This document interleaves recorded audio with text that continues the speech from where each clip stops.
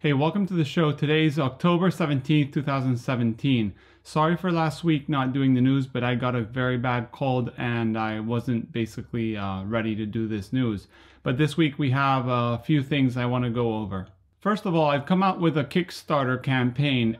If you haven't seen that video, it was posted yesterday. Sorry I had to post it 3 times. I had a mistake on the video and then I had another mistake on the video and the 3rd time was right. So sorry for that.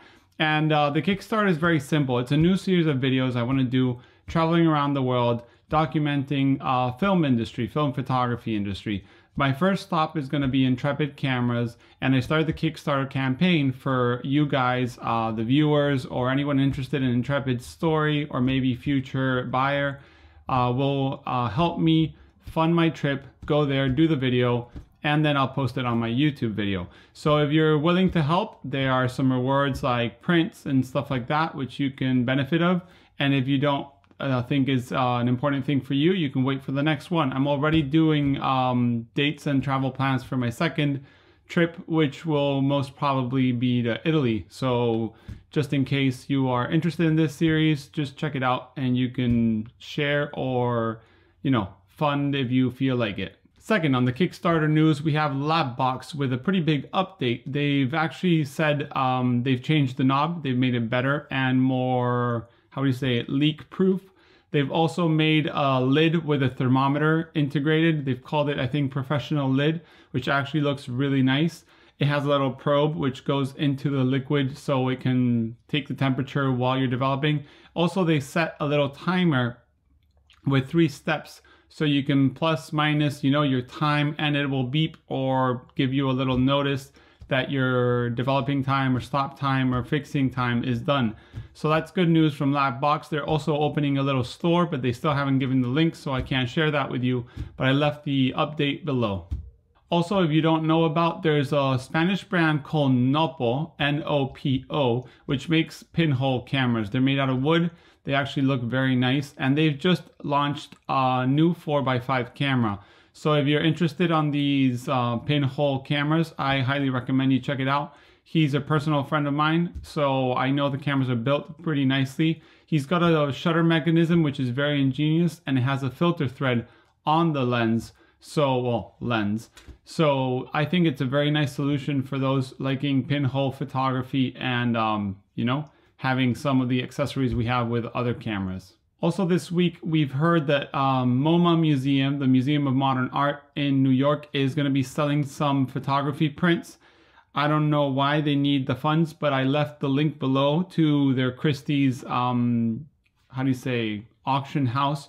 So if you're interested in buying some, one-of-a-kind almost pieces of art in the photography history, they're going to have a ton of those pictures uploaded there during the next few months. So if you're one of those people that can collect art in that level, I highly recommend you check it out because this is not one of those chances that comes twice.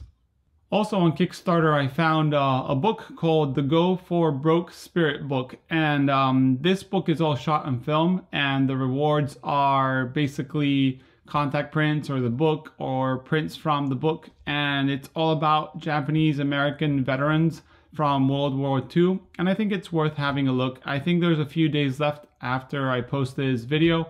So if you feel like supporting that Kickstarter, I think it's very interesting. Also, something that I've been requested and I've seen in other places and I haven't had an answer till a few days back is about Kodak Tmax 100 in 120. Back a few months ago, maybe even a year ago, Kodak had a lot of issues where their backing paper, they supposedly had changed manufacturer and they were having some kind of chemical reaction and the backing paper would go see-through onto the frame. So on the Sky especially, you could see numbers. I actually documented it on the news. And ever since, Tmax 100 has been back ordered. And I think people have just not forgotten, but kind of like left it on the side. And before this week, I wrote Kodak and I asked them, hey, what's going on with Tmax 100 and 120? Are we going to have it back? So they wrote me back, and I'm going to read the answer because I don't want to publish it on the screen just because I don't think it's the right thing. But here he says, there was a technical problem related to the unique attributes of Tmax 100 and the 120 film backing paper that we have now resolved. Sorry it took so long, but the testing was pretty rigorous, and I hope you can appreciate that we would rather err on the side of protecting our black and white film customers. We will be resuming production of 120 format Tmax 100 in November. I'm guessing it's November this year. So if you're a Tmax 100 user, you're gonna get Tmax back in stock in November 2017, which is great news. It's just down, the road in a few weeks. So yeah, that's the news with Kodak.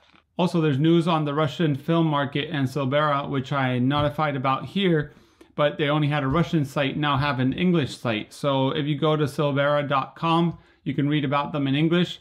They also have an Indiegogo campaign that will go live October 25th. And they've already been sending emails to those people subscribed to their email listing. I'm listed on it. And they're showing what the product will look like and the boxing and so on. So if you're interested on new products coming from Russia, I highly recommend you check them out. Also coming to talk about Kodak, I read on Facebook, and I have no link to share, that Kodak is going to be raising their prices as of November 1st. So if you're into Kodak products, I highly recommend you check it out. This has come from a source that directly talks to Kodak Alaris. And I'll try to find the little post I found to do the news. But take my word, Kodak prices will be going up as of November 1st, so try to stock up a little bit before that. Also, there's been a tease from Catlabs of JP, and they posted a picture of a Deardorff camera. If you don't know what Deardorff is, they are an American brand making large format cameras. Deardorff kind of went down when the owner and Deardorff himself passed away. Someone else got it and got it kind of in a bit of trouble between getting cameras paid up front and then sometimes taking some time to distribute them. And I think Catlabs is going to do something with Deardorff. I can't specify yet. I did ask, and I was told that some parts will be in stock at Catlabs soon. So I think we're going to see Deardorff coming back, but I can't guarantee and say it's actually news yet. But I would check it out if you're a Deardorff user or you want to buy a camera in the future. Also, a new large format film camera is in the market as of, I think, yesterday. And it's called Malefica camera, and it's a large format camera that looks a lot like the travel wide. It has a plastic body, no movements, only a helical in the front, and you can focus. It will take normal film backs and or film holders, sorry, and also instant film with an adapter. They started a Kickstarter, so the product's still not available. And the interesting thing is the Kickstarter for the travel wide was only for a 90 and a 65 without the cone, without the helical. But this one says they can make different versions. So if you have a 150 or you have a 120 or a 65, 72, different lenses, you can buy a Malefica camera. So if you're interested in this kind of product, it's coming from Italy. I left the link below to his Kickstarter. Just started yesterday, I think. So you've got plenty of time to check it out and fund the project if you want. Also, something that caught my eye by a user that sent it to me, there's a film map online, and this is an idea I actually had a long time ago but never had the time to execute. And the website's called wheretobuyfilm.co, not .com.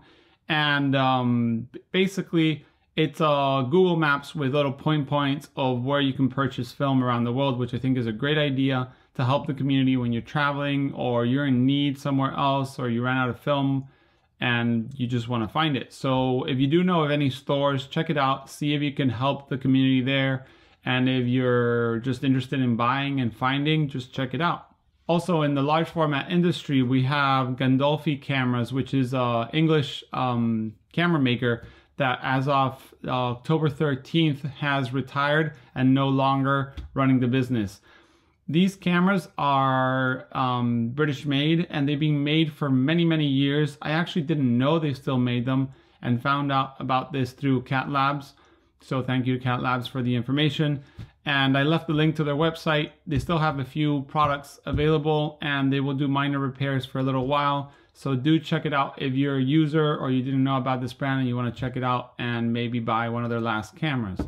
Also, I wrote Adox and asked them about the CHS 100 version 2 film. And this I gave the news a while back, I think over a year back, because the blog post where they talk about it was September 29th.